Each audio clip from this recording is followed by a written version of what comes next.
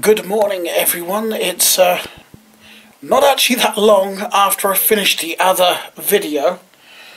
The reason for that is everything is still fresh in my mind, so I want to move on to the next video now, while it is. And I could have put all this on the other video, but then we'd have ended up with like an hour-long video, so I am here in my lounge, as you can see. As I believe I've actually told you that Mum works in a charity shop, and I've got a few goodies from her today. I got this Generation 4 My Little Pony rarity, and she's like a snow globe. Actually, it works better if I turn her upside down and give her a shake. No. There is little glittery bits in the bottom there, and you know, she's supposed to be like a little snowy globe thing. Then there's a Generation 3 pony. I'm going to keep an eye out for these, because I didn't realise. I've seen these in charity shops before, but I didn't realise they were actually genuine My Little Pony ponies. That's what I prefer. I'm not going to say the cheaper Chinese ones are bad, but some of them are. Some of them look bloody hideous, but sorry about that. But yeah, got a few down there that aren't genuine, at least not genuine Hasbro My Little Ponies, which is what I prefer. There's another soft toy up there I'll show you in a moment, but while we're up this end, I've been playing with this. This is actually working-ish. And oddly enough, it's working better without the ground. Unless my ground is just bad there could be too much electrical interference, so I might try a different ground. Because I plug it into the outlet on the end here for the earth. But I was listening to a French station on here. There's a lot of background noise and hiss because it is an AM signal, which is very prone to interference. You know, even from something as simple as those lights up on the ceiling will interfere. So, but what I want to do, just for fun and just to say I built something, I'm not going to use parts from this kit. I will buy the parts in. Because it's extremely simple, but I want to build this as a permanent radio, not one that, you know, I can take apart like this and look so untidy, because it does intrigue me. I bet I could probably find something like this on eBay as well to use. I might experiment, because I'm pretty certain I've got another one of these. If I have, I'm going to put two on there just to see if I can get one for each ear. But I think that would ruin the authenticity of it, wouldn't it? I'll leave it as it is then. But yeah, I just want to... Yep, still working. I just want to build this into a permanent circuit, which means I'm going to have to find an antenna. I'm going to have to find the tuner, but I can guarantee I could probably find that chip on eBay, and all these other resistors and things. They're cheap as chips to buy. I could probably buy them as packs, which is what I'll probably do, and that germanium diode will be easy enough to find. But I think with these I could probably recycle them from an old radio. But I think that would be quite fun to do. Buy a little piece of Vero board to put it on. Anyway, there's my Applejack plush. Could be mistaken for a Build-A-Bear, but she isn't. She's made by TY Beanie Babies. But for some reason she has got the Build-A-Bear gown on. Not sure why, but that's not a bad thing, because now I can go on eBay at some point and find the Build-A-Bear version. That's my Build-A-Bear collection, or part of it. And put the proper gown on the Build-A-Bear one. I don't have to find one with a gown. Not that that actually bothers me too much. I'm not that sort of fussy when it comes to that sort of thing. Oh, I've got a bunch of Technic Lego pieces here that I'm trading. So I've got to pack those up and post them. These are for a Lego Technic tow truck. It's one that's quite a number of years. I think it's sort of like mid 2000s it came out. I got these parts for it when Mum's old neighbour came back from the recycle centre with like boxes, 3-4 boxes of Lego Technic that were hugely incomplete, apart from the backhoe that I've got up on that shelf. That was the closest to being complete set there was there. Everything else was just far too incomplete to even bother with. But that one only had a handful of parts missing, so I actually did buy those and complete it, because it was worth it. But anyway, this tow truck I had wasn't. It had the wheels, it had a few of the actual Technic beams, the bricks with the holes down the side, a handful of those, and basically what's here. That was it. So I saw this post on a Technic Facebook group, and you know, I just said, hey, I got that set, but it was largely incomplete, and I've got a few spare bits such as the air tank here. And he replied to my comment and said, if you're up for a trade, PM me. So I did, so we're going to trade. He's going to trade me 2 motors and an RCX controller, whatever that is, but I would like to get some motorised models and whatnot, so I'm sure I can find a use for that. I'm more likely to use the motors and the controller than I am this Technic bits here. But I've managed to sort him out some bits. I'll chuck a few other spares in as well, I think, that I know go with the tow truck. But believe it or not, this silly little plastic tank is worth £13. I kid you not, it's worth 13 quid. How daft is that? It's literally, it's plastic, you know. It probably cost less than £1 for Lego to make it. That's now worth 13 of them. Probably because it's not a common part. You know, if the set didn't sell well, it's going to be rare, thus the parts are going to be rare, and that'll bump the value of certain parts up.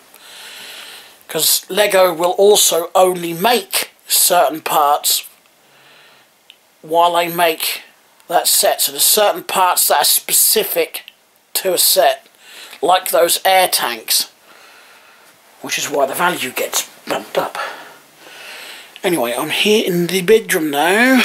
A friend of mine popped over, as I said in the last video, and we traded computer cases and one other item, which I'll get to in a minute. He wanted a smaller case, so the case I had over by the TV that I was using on the TV, I swapped that for his case, for this big one. And I don't know why, but cases like this, from, you know, like that one, the one I've got in the lounge, and that one there, I just seem to love that style of case from that sort of era. So this was more up my alley, if you like, more up my street. So I said, yeah, alright, we'll swap.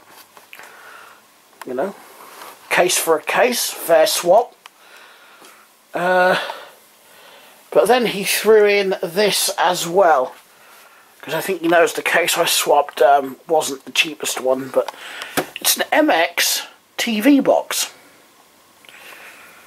Now,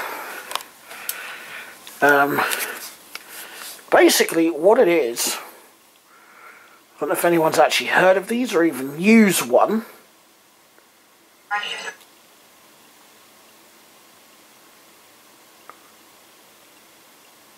I have no idea what that was. I'm going to mute it so we don't get copyright anyway. But it comes with a remote control, which is missing its bottom. It's missing its battery cover. And I think we press the white button to turn it on. Should be a blue light come on. I don't see one. Is it the red button then? Ah, red button to turn it on. So I've got to go to source.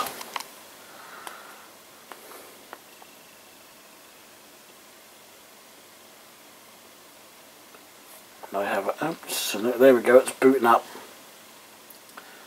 Yeah, it runs an Android OS, and I believe it's KitKat 4.4, I think. But apparently this model's only got a gigabyte of DDR3. But I suppose for what this does, it's more than adequate enough. But there we go. You've got 4 USB ports on it. I'm guessing 2 spare to plug in flash drives, memory sticks and whatnot. It's got HDMI, so it is designed pretty much specifically for modern TVs. Does have an AV jack on it, but I'm not sure if that's an input or an output. It just says AV. SP-Diff as well. I'm guessing outputs. Ethernet, but it's got Wi-Fi built in, so the clock seems to be right. You can use USB keyboard and mouse on it. This is all set up on my Wi-Fi, so I think maybe tomorrow I may bung this up here, but it's got all the apps with it as well, you know, shed loads of apps, just like an Android phone or a tablet. Basically, what happens if I click that? See, I've got Twitter, Talk, Skype. So I could actually run Skype and sign in with that. I can run Facebook from here. Pretty much, it's a tablet in a box. That's what that is. And you can actually get PCs just like this little box as well. About that big too, or not much bigger than this anyway. And I'm guessing the purpose for PCs like that, as you can't upgrade them, you know, it's just got the onboard, the built-in graphics and whatnot, and Wi-Fi, just like this. I'm guessing those PCs are just designed to be used with a specific, you know, use in mind, like on a machine or something, where you don't want a big-ass computer like that, for example. I've noticed in a lot of shops, you know, the computers are like something like this, or a bit longer. Well, I suppose the one in Mum's charity shop, the one she worked in, is like 4 of these boxes put together, maybe 6, because it's actually quite long, you know, but not much deeper than that. And I've seen computers at checkouts and things that actually have like a box like this basically on the back of the monitor. That's the computer. So that's what I presume the little computers are for, you know, to be used for a specific use. But anyway, there's Google Plus, file browser. I'm actually looking for a web browser. Do we have a web browser on here? We've got Netflix. There we go. Yeah, I'd have to log in with my details, but I can't be bothered with it at this moment. How do I go back? How do I get back?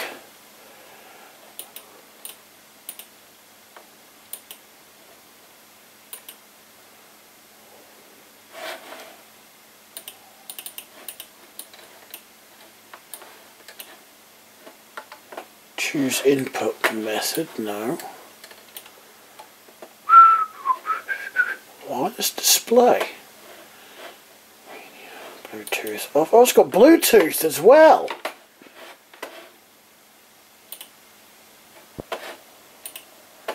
Invalid.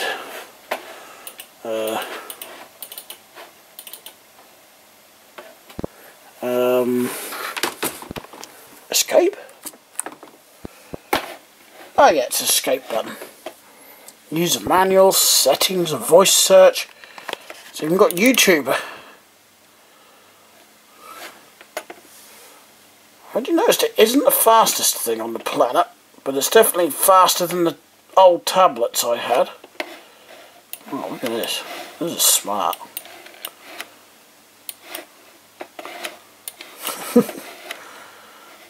I'm liking this. So it's basically an oversized tablet by the time you connect it to a TV. Yeah, I'm guessing, you know, like the memory card slot and the extra USB ports are most likely for, you know, if you want extra memory for music, for example, to store music on it. It's got movie player, it's got Messenger there. I was actually looking, is that the browser? Oh, it is the browser. So you can either use this to type with,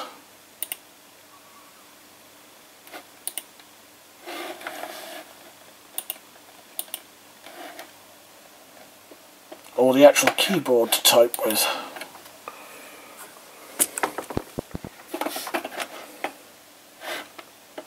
So I've got to hit escape again. Yeah. Whoa! Escape too far back. And it's hard to do this freehand. There's an update thingy there. Google Maps as well. Picture player, flash player. Ugh. Browser. There we go. Found it. So yeah, this will do pretty much everything. I don't know why I did that.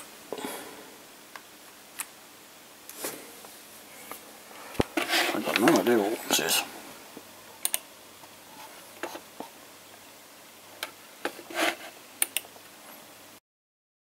I don't know what that is.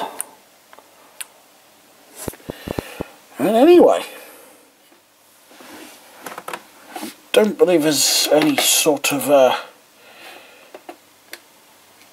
advanced, I don't know. No, there's no other shutdown method. It is just to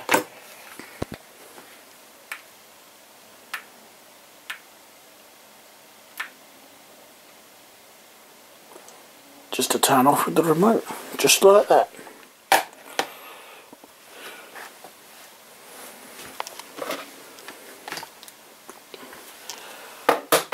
TV off as well, because I don't want that on, because I'm going to hit the sack. I was getting sleepy. Oh, my little finger just cracked. Didn't hurt, but I did feel it.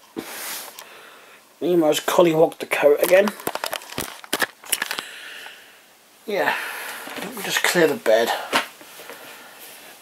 I haven't put anything back over there from when I was tinkering with the light in the other video, or putting the light up, I should say.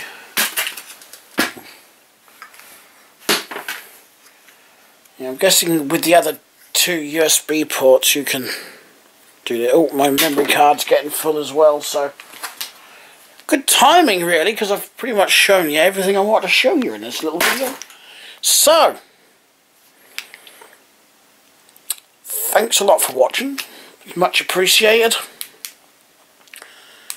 And I hope you like the video. You know, I hope I make use of that little device. Anyway, as I said, thanks for watching. I'll talk to you there. We'll try that again. I'll talk to you all again in the next video. Bye bye.